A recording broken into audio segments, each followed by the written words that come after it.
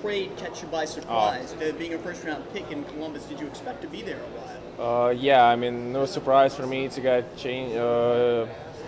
traded, but it's how it is, and I'm glad I can be part of an organization like Chicago, and they're a great organization. They won the cup, 3 cups in the last 6 years, so I'm glad to be a part of it, and I'm excited about that.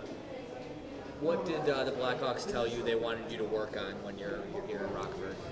To get to know the system and work on my like the quick feed on the ice and try to get better in those in the corners, protect the puck better, and it's just I gotta get better if I'm gonna play more. And now here's the opportunity for me, and yeah, I'm excited to be here and get better, and hopefully I'll get called up soon. But now I gotta work hard and try to help this team play better.